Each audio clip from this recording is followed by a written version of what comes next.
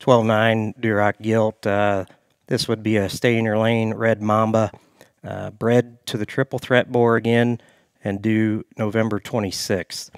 This particular gilt would be one that Heggie bought there from Kilmer this spring from a very deep litter of pigs. One of those being Riley Rotaball's Grand Overall purebred barrow there at the NJSS there in Louisville. And you know, bred to this triple threat boar, and we think again that's the boar that we showed or raised and showed there at Expo that won and was purchased by Premium Blend for $100,000. Very excited about an opportunity here to purchase one of the first litters out of that boar, and we think a ton of potential here in 12.9 Duroc gilt.